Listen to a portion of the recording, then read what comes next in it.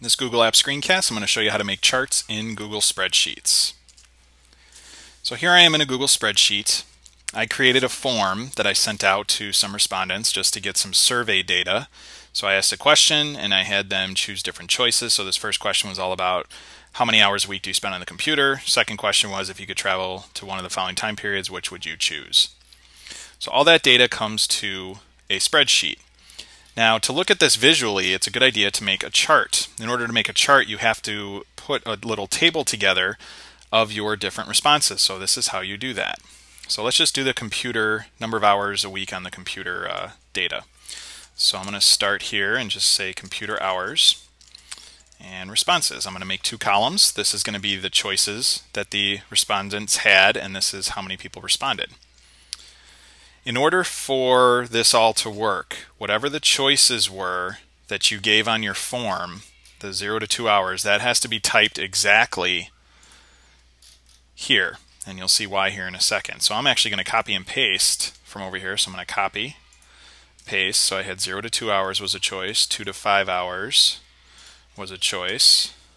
And you could type this if you wanted to, but if you accidentally capitalize something where it was lowercase or vice versa, or if you put any extra spaces in, or if you type something incorrectly, the way that the formulas work won't work.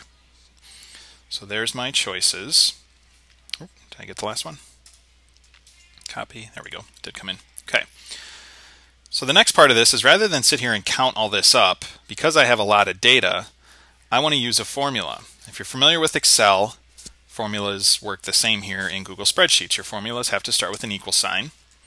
The specific formula I'm going to use is the COUNTIF formula. And you can see as I type that there are different count formulas. I'm looking specifically for the COUNTIF. So you can click on it if you want. I'm going to put this back up just to show what it looks like here. How a formula works is you have to follow the template of the formula.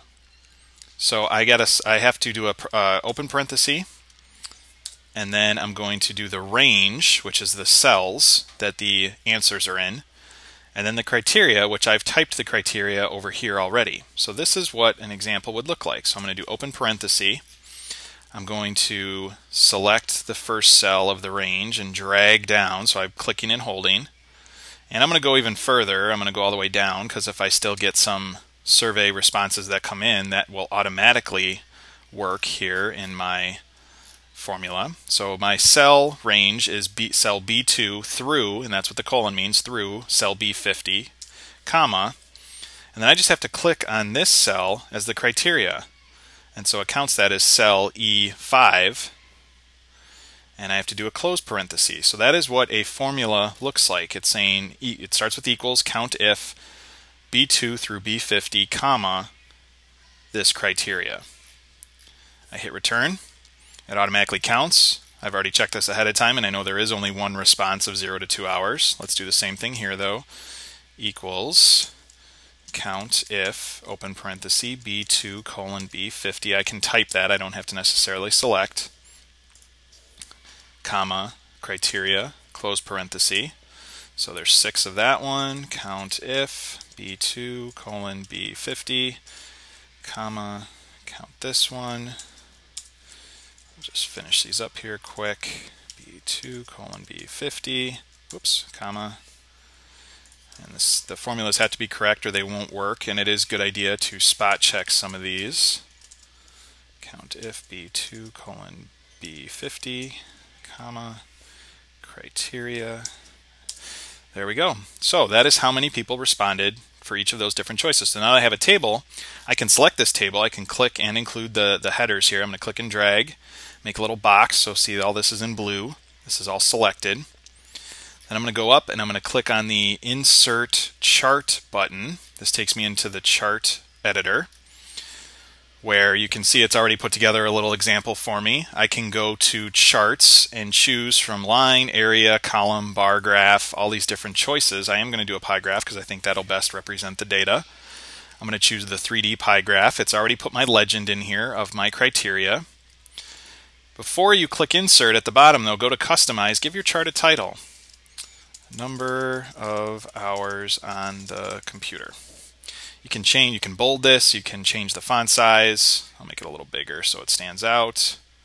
So there's my title of my graph. It is a good idea to title your graph. You can change the color. If you scroll down this menu here, there's all different things you can choose. You could do 3D, which I did have on. I like that little 3D look. You can also change the numbers of your legend. So right now 0 to 2 hours is blue. If I wanted to change that to be kind of a gold, I could. Actually, I like blue. I'm going to put that back to blue. So this is where you can edit your chart. And then hit Insert. The chart will appear on the spreadsheet. If you click on the chart once, just a single click, it'll say Chart 1 here at the top, and you'll see the little hand appear. This only appears when you're at the top of the chart. This allows you to move it just like you were moving a window, so I'm going to move this over out of the way. If I noticed a mistake, I could click this little menu for the chart and go back to Edit Chart. There's some other choices here. If I had to delete the chart, I could delete it and start over, so on and so forth. So that is how you make a simple pie chart using Google Spreadsheets. Thanks for watching.